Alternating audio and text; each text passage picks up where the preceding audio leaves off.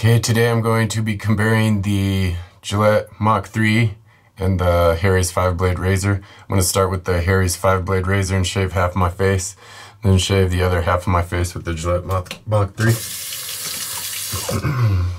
This 5-blade razor is supposed to just be a more comfortable shave and more blades. Obviously, it pulls more hair out with each pass, so in all reality, it should beat the Mach 3 fairly easily.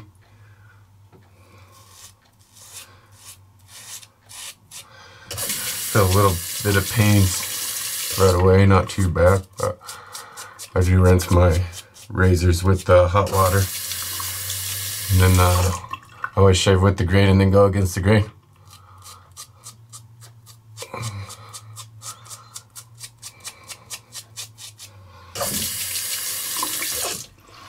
It's not doing too bad. It's doing better than I thought it would because I'm not a big fan of the Harry's blades, but right, I'm gonna go with my grain with the grain on my neck.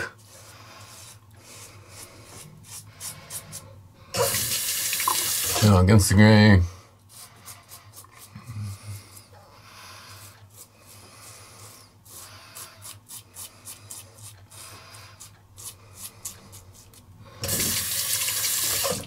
The Harry's razor seems kind of like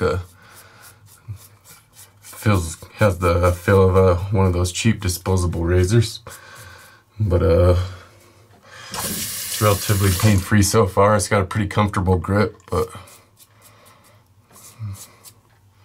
I feel like I am already getting some nicks and cuts with it.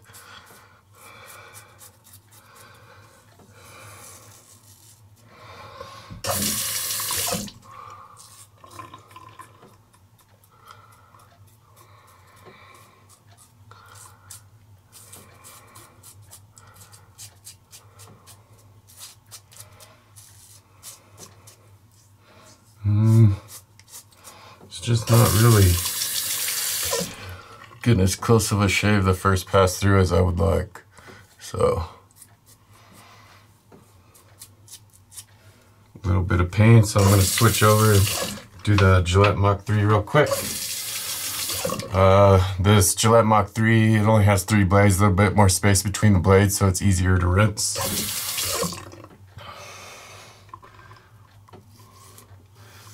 And this one, about the same pain right away.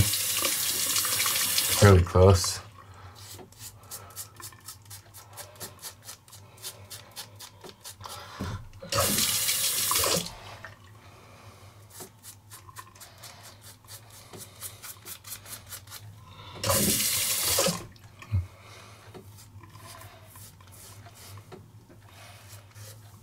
A little bit less pain on my neck with the Gillette Mach 3.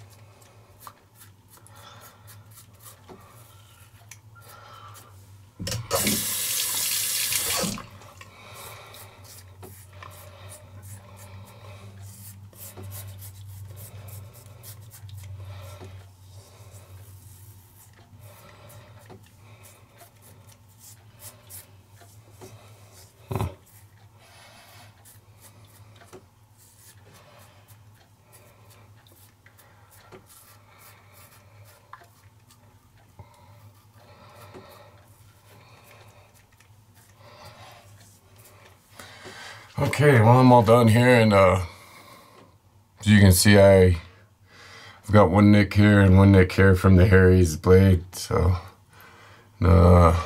just not as close of a shave. So the Mach 3 is definitely the winner. I don't know if it kind of feels like there's more space between the blades for the hair to get through.